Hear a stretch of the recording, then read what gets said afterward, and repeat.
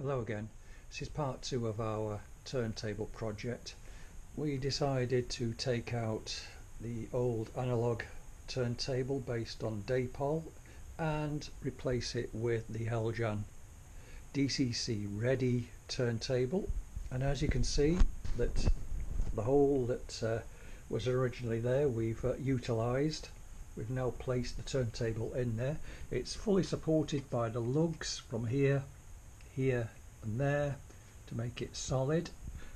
The introductory track runs, it's, as you can see, set up for just one entry and exit point at the moment.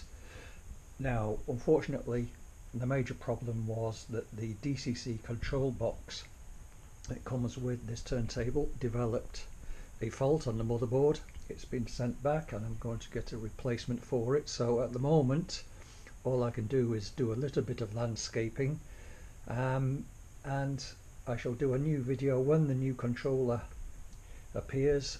I'll wire it up and hopefully it'll be a working turntable. Thank you.